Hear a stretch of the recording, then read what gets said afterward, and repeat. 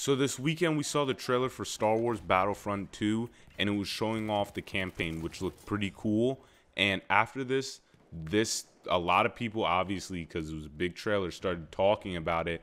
And I don't know how this came up exactly, but someone said that DICE said that there wasn't going to have a season pass for this game. But it turns out that one of the game developers said that they have not finalized anything about this yet, but they are listening to the community. Yo, what's good, guys? It's KenWal, and today we're going to be talking about how the season pass of this game can ruin it, and especially other games. Alright, let's get it. First, a season pass is an addition to the game, and it comes with cosmetic items and the DLCs for usually $30 to $50. The good thing is that the gaming community is starting to fight against this, and more games are starting to be more fair with their season passes. For example, Rainbow Six Siege Season Pass is only $30, and it gives you all the operators for free. And for everyone else that does not want to purchase the Season Pass, they will just have to save up their renown, the in-game currency, and buy it that way. This is one of the reasons why Battlefield 1 is doing so badly right now, because no one wants to spend another $50 on the game. The game is already $60.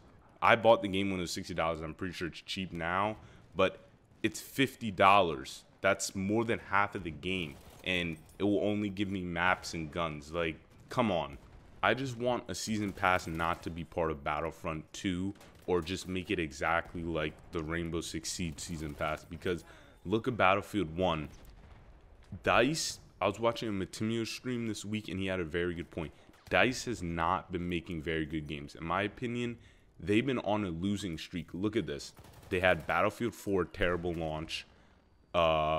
What's after that? Oh yeah, Battlefront, the first one, no content. That was terrible. And then Battlefield 1. This one's bad.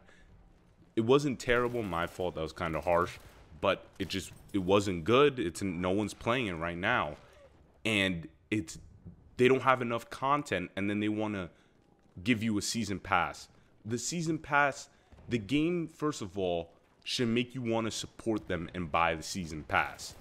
That's not what DICE wants you to do. They give you a terrible base game, and then they expect you to buy a $50 season pass when the game was $60. I'm going to keep reiterating that because I think that's bull, how they make you pay that much money just for the add-ons. I have to admit, I always liked with Call of Duty. First of all, the only DLCs I would buy with Call of Duty were when Treyarch would make the games and it would come with zombies, because the zombie map would make you play differently. There was always a new mechanic in the zombie maps.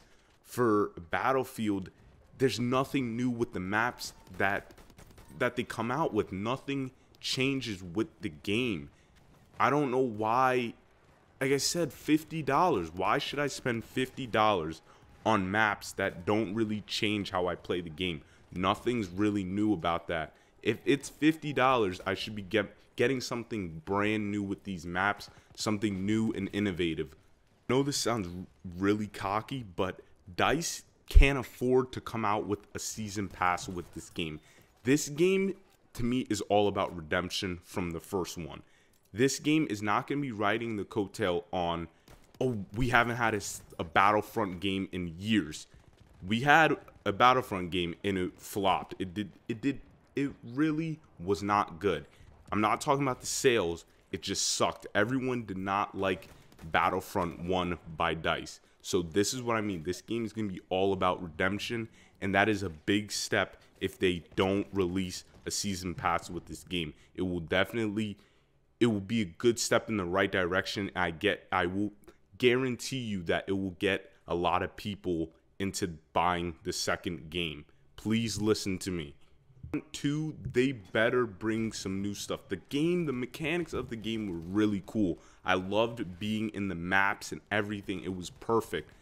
Battlefront 2, you just literally need to focus on the content. That's it. That's literally it, really. You just polish a few stuff here and there and just focus on the content, because the base game is perfectly fine. We just need stuff to do. That was the problem with Battlefront. That's all we need. The season pass will bring this game down. Just please don't add a season pass. It's going to split the community like it always does. It splits it, and no one wants to play the game after it first comes out when you start bringing in the new maps. Please don't do it. This game does not need a season pass. You need to redeem yourself. Dice, you need to start redeeming yourself from all these games that you've come out with. Season passes are just bad for video games. It's just a money grab, and especially when the game doesn't even make you want to buy and support the season pass. It's terrible. You have to focus on the base game first before you start promoting your other shit. Like, that's ridiculous. That should never be the case. Dice, I'm telling you, Battlefront 2 is all about redemption. You have to get those fans back that wanted Battlefront 1 to be good, and it wasn't. You have to do good. You have to do good by us. By us, the people that supported the first game and were very disappointed. Redeem yourself, Dice. All right, that's it for today's video, guys. Please like and subscribe. It really helps me out, and I'll be back with another video soon.